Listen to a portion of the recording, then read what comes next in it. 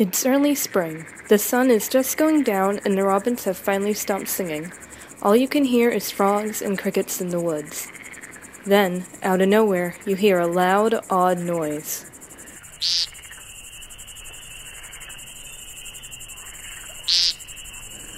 Despite the sun going down, this bird is getting ready for one of the most dazzling displays of the spring. However, this fascinating bird is in trouble, along with a lot of other birds along the East Coast, and the clock is ticking to help save them.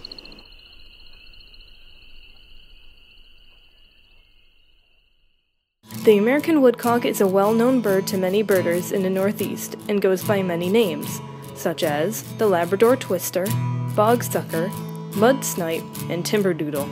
Despite its many colloquial names, the woodcock has fascinated birders and hikers alike.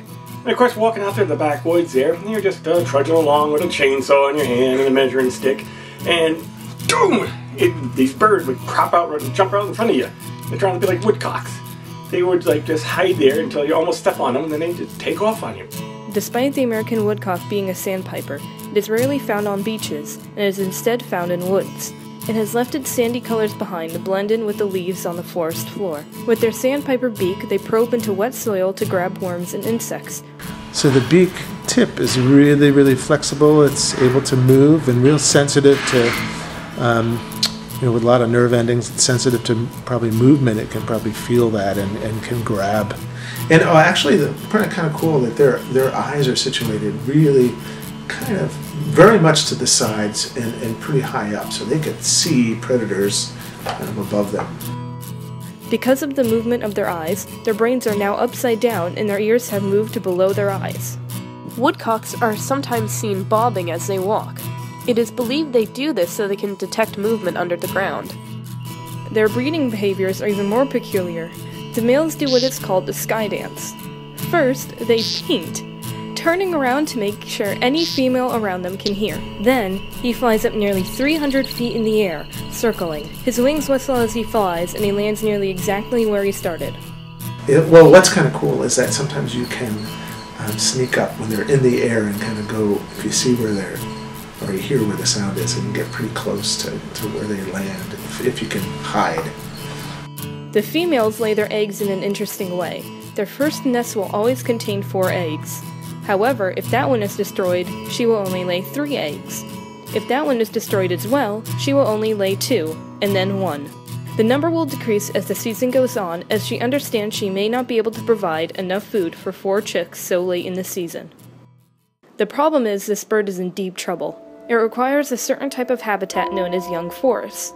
This forest provides clearings for the woodcocks to display in, and woodland to nest and hunt for worms and insects. It is also beneficial for other animals, while mature forests do not. Fully grown forests don't give enough space for larger animals. Although many birds use mature trees to nest, they need the berries, nuts, and seeds that grow in the young forest where the sun easily shines.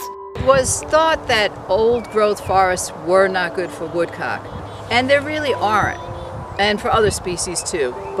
And there's many species that need the same habitat as woodcock, especially the New England cottontail, and many, at least 47 and more. Unfortunately, this type of habitat only makes up a very small percentage of forests. These type of forests have no chance of appearing with humans around. People don't realize that in order to manage, you might need to clear a section of forest, and long ago there were sections that were cleared even naturally by fire. But we don't clear, we don't have fires anymore, primarily. And it burns everything right down to the ground, and then it rejuvenates new growth. It really helps the soil too, because Native Americans actually used to do that a lot in Connecticut, in Nahantic, not too far from here where we are in Westbrook. That was a typical practice that the Nahantic Native Americans used to do all the time. Because of their decreasing habitat, 0% of their breeding range is stable. Climate change has also greatly affected woodcocks. One thing that kind of can hit their population, occasionally is we have some really bad storms. Recently we had a really big snow after a really big warm spell, so that earthworms are probably up towards the surface, and then this huge blizzard and cold snap came in. That can give them a time when there's hard to eat, nothing to eat, and they have to eat their weight every day. And there were a lot brought into rehab facilities. Central Park got in some rehabber got in 100 birds. That is why it is essential for people to put out not only bird feeders, but plant bushes and trees that will attract insects for birds and provide shelter. The American lawn is a biological desert, so we need to rethink our own yards for birds and other wildlife. Although it may seem counteractive, controlled logging and forest fires actually help woodcocks and other birds.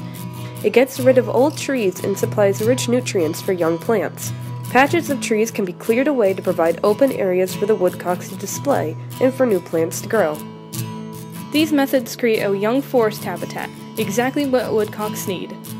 In many wooded wildlife refuges, such as Stuart B. McKinney National Wildlife Refuge, this is being done.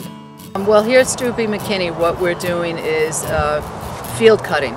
So that is increasing their habitat. And just by doing a little bit of it, increases it tenfold over. But we noticed this year we had 5 woodcock at the programs. We used to have many more. We used to have at least 12. And then it dwindled down to just 1 a few years ago because they weren't cutting the fields. Now they're starting to recut the fields, and all of a sudden, right away, we saw that they were coming back. With the woodcocks coming back, something has to be done to make sure the population stays and is closely monitored. When scientists are studying birds, they hang up mist nets. These nets are hung up in places where birds are flying. The birds will fly into the net and get stuck. We hide off to the sides near the nets, and the male will come in, start doing his painting, and then we hope he'll fly into the nets. Even females will come down. When they're coming down, they'll fly into a net. So then we get the net, get them out of the net, we bring them over to the processing area, we'll call it, and we tag them by putting bands on their ankles, recording all the information, and then we'll put the radios on their backs. And that's done with an adhesive glue, doesn't harm them at all. And then we go around later on in the season, well actually we already started doing that with the radio telemetries, holding them around and doing that to find out where they are. Patricia's work is important because she can figure out if there are any factors harming the woodcocks. She can also help protect certain areas that have nests to ensure healthy and safe growth of the chicks. It is important for birds like the woodcock to be saved. Like all birds, they are essential to our ecosystem by preying on worms and insects. Without them, our ecosystem could be damaged. By saving woodcocks, we can also save more birds on the East Coast. Many other threatened and endangered birds rely on similar habitats. If more people become interested in birds like the woodcock, maybe we'll be able to save just more than them.